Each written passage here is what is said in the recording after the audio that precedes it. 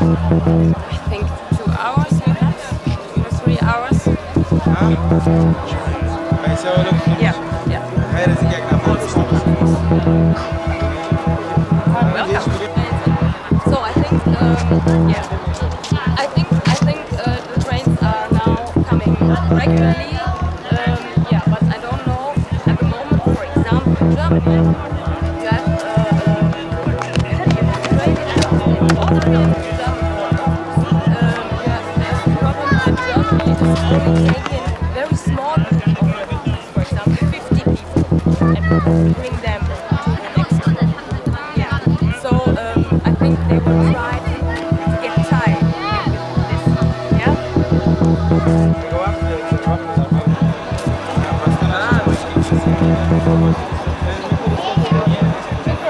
Yeah. Can I take a picture? Yeah?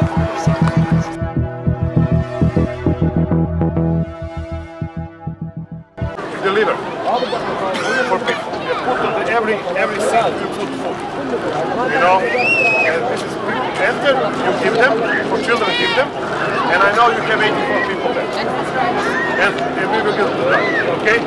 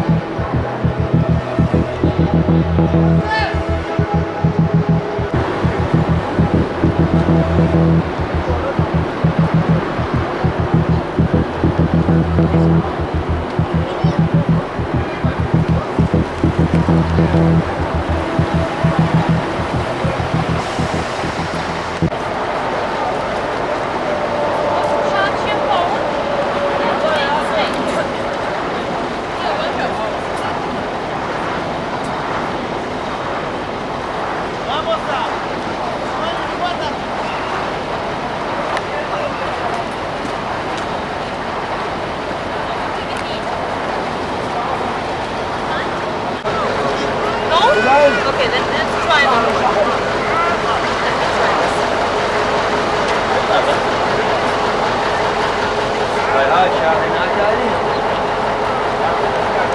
So what are your plans? Where do you want to go? I want to go to Sweden. To Sweden. And what do you want to do there in Sweden?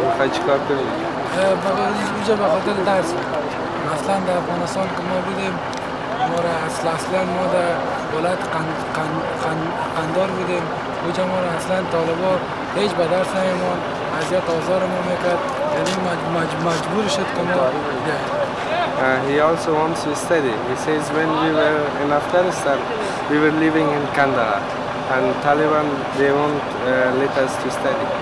How long was your journey until now? چند مدت سفر می‌کنید؟ تقریباً 1.5 ماه میشه. 1.5 months. 1.5 months, okay. So what was the most horrible thing on your journey? بدترین چیز در سفر بدترین خاطره من این بوده که از راه رومیا که می‌آمدیم می‌کست. تو بوده از اینجا سرشیبی بوده. حتی ما ملاق زده پای موگاه شد. دیگه ما اونجا 2 ساعت اصلا بخیم زوف کردم. دیگه 1 ساعت از با دولت زفتیت برآمد من بدترین خاطره زندگیم دونم اونجا بود. He says the most horrible thing was, you know, there is a city Urumia. They are they're crossing the Iran border to Turkey from there, and there are high mountains there. And he was injured there, and he says it was really hard for me to cross the border. It was the horrible thing. He was injured, his leg. Oh, okay. During the trip. Yeah, and now it is okay? Yeah, he's okay. Okay. So, did you also come with a boat? با کشتی هم آمدی؟ بله با کشتی آمدیم. کشتی دیگه سال چیز بوده، اصلا همین قاچاقبرایی که ما رو مثلا سوار کشتی میکنه یا اصلا در فکر انسان ایت نیستن، فقط یا برای یا پول ارزش داره. کشتی ما 40 نفر تا 50 نفر بار زده بوده، اما 90% مرگ بوده، مرگ. از ما زندگی خود قمار زدیم آمدیم. Yes, he says the people who crossed us from the sea, they don't care about our lives. They said there were 50 people in the boat, and he's saying that those people, they just care about their money, to take their money. And he says we risk our lives to come here. Is there something else that you want to tell us or the German people? شاید کنم چیزی هست که میخوای با ما بگی یا با مردم آلمان؟ فقط مردم جرمنی یا سویدن امیره گفتنی دارم که ما رو پناهندگی بدن. ما تا فعلا ما در افغانستان که بودیم دمیسن شدیم، اصلا موج درس ما نمیدن درس بخونم. فقط آرزو می‌نمیست که ما رو پناهندگی بدن تا ما تحصیل کنیم که ما با خودم کشور یا خدمت بزرگ برشیم. He says that we want German people and Sweden people to accept us and help us, so he can be a good man in society, and he could help other societies and his country, because in his country he was not able to study. Okay, thank you very much. All the best for the rest of your journey. Please stay safe. Thanks.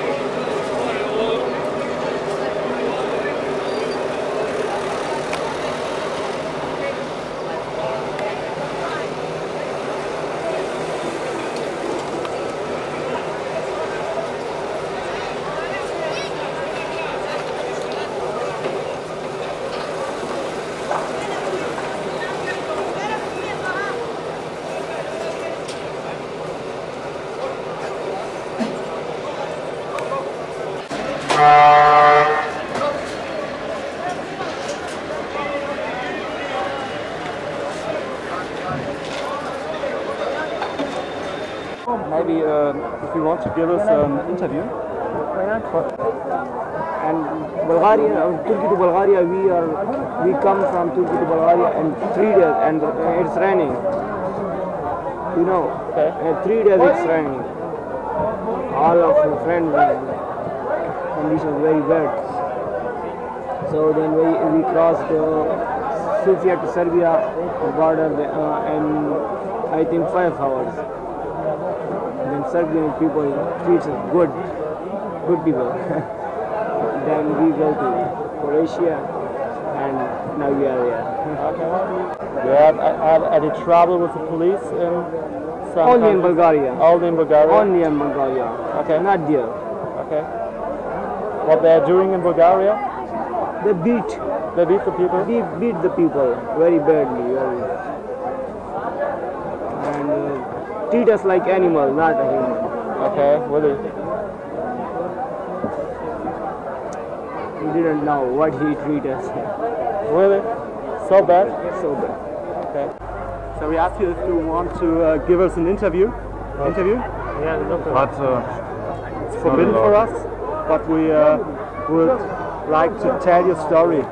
When we come to Bulgaria, the police shoot one up and one down. When they shoot one person, he killed. He died. Where? In here. In Bulgaria? Yeah, in Bulgaria. One of my group person is dead, and then they are. Is what? Is dead? Dead, yeah. They shot him? Yeah, he shoot him. Yeah, he shoot him. He dead. Really? Yeah, really. Who shot him? The police. When I look that way, one shoot up, we put with hands like that. When you shoot, we look this way. My friend is fell down. He dead. And Bulgaria police also they beat my friend in here. He broke, I think, broke it In Bulgaria? In Bulgaria, yeah. And how long?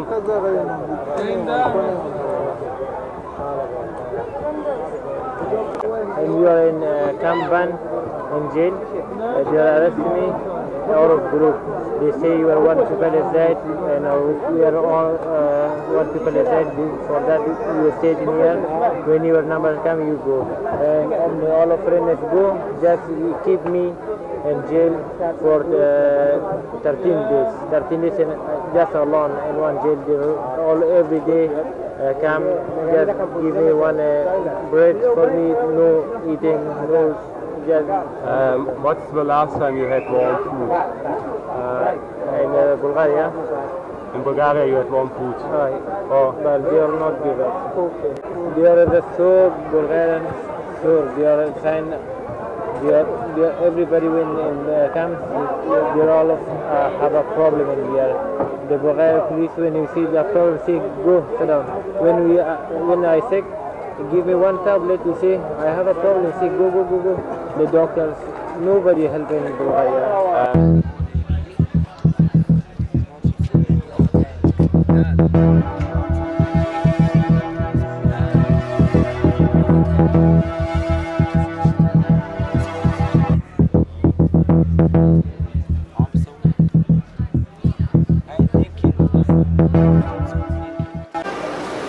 Hello, we are in front of the main train station in Salzburg, Austria.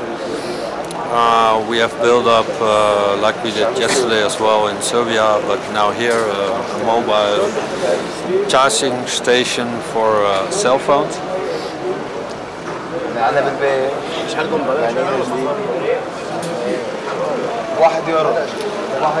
Many refugees are stuck here. We talked with some of them. They are already here since yesterday. All accommodations are completely full and even more than full. So many people are laying down on the ground in the main train station to try to get some sleep. Also families with children. The reason for this is because the German government reduced the number of refugees that they are letting in per day with about 50%. They started yesterday with this. So Salzburg is getting fuller and fuller and fuller, and Germany only takes a certain amount. Just about until half an hour ago, people were distributing water and some food here, but these people have gone now. We have late in the evening, so we don't know if somebody is coming later to provide something, but until now not.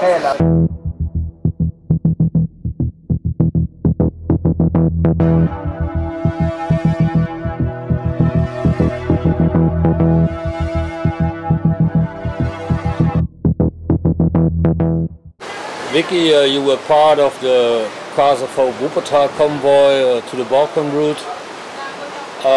What surprised you the most? Well, we heard from other groups that were already on the Balkan route that the Red Cross and other official NGOs were not helping the refugees as much as they could. But it was really interesting to see that in the bigger camps, most of the Red Cross groups were only there from 9 in the morning till 3 p.m. But most of the refugees came in the evening or even in the night, so there was no help for them at all from the officials. What was really shocking for me was that some of the self-organized volunteers said that the situation in the camp was real good. And there was even one person that said that it was okay that a refugee was beaten up by a police officer because he left his zone. This was really shocking for me, and yeah, it was hard for me to handle this and to work with those people. You are speaking about the camp in Opatovac, right? Yeah, yeah. It was really interesting because we were also in a small camp in Gornja Radgona in Slovenia, and there the group from the Red Cross was organized by volunteers, and it was interesting to see that there was much more supply for refugees at all. One of the most difficult parts was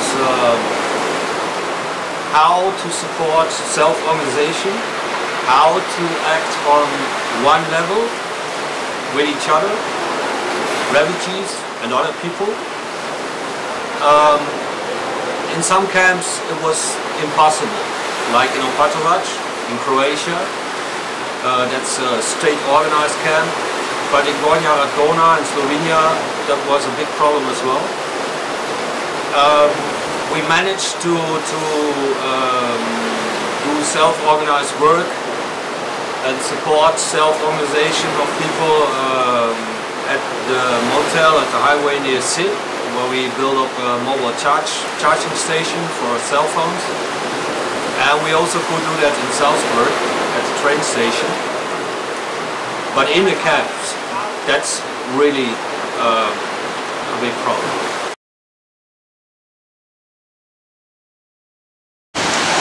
As I started to make this film, I actually only wanted to show pictures from the Balkan route and the work we did there. I'm at the Canarians now, at the Canary Islands on Tenerife, Boca Congreso. Last week several refugees drowned and tried to cross on the Atlantic, this water here, coming from Morocco to the Canary Islands. So everywhere where you are in Europe, if you go to the outer border, you are confronted with EU border policies, which already killed about 25,000 people. I am able to come with a normal ferry or a plane here because I have this document. And for me, it's unbelievable that I am capable and privileged of traveling everywhere just because of this stupid little paper. And other people have to go in the hands of smugglers on small boats, risking their lives because the European Union and all their states, member states, governments are not allowing them to take a normal plane or a normal ferry, which is very, very disturbing and killing a lot of people. And somehow I think there's not enough anger and protest inside the European Union against this policy. It's inhuman, it's killing people, and it has to stop. It has to stop now.